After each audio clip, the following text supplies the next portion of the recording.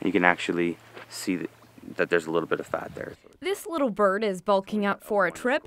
Yusuf Attia was able to determine that in seconds by checking the bird's fat with a soft rustling of its feathers. We monitor land birds, mostly songbirds, by combination of methods, including banding them, catching them and putting bands on them, as well as just visual observations.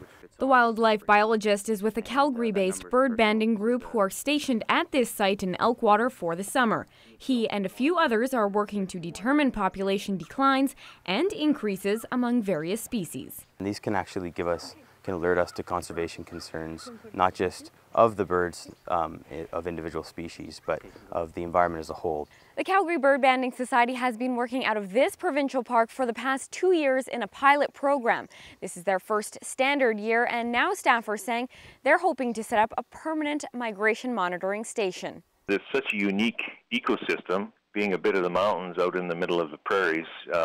There's potentially things to be learned there that we can't learn at any other station.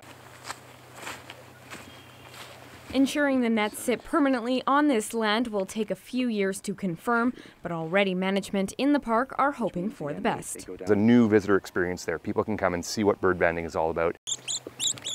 And despite the slight delay to each bird's day, the process to gather the information needed is a harmless one, meaning this little guy can quickly carry on. Yvonne Raymond, Chat News.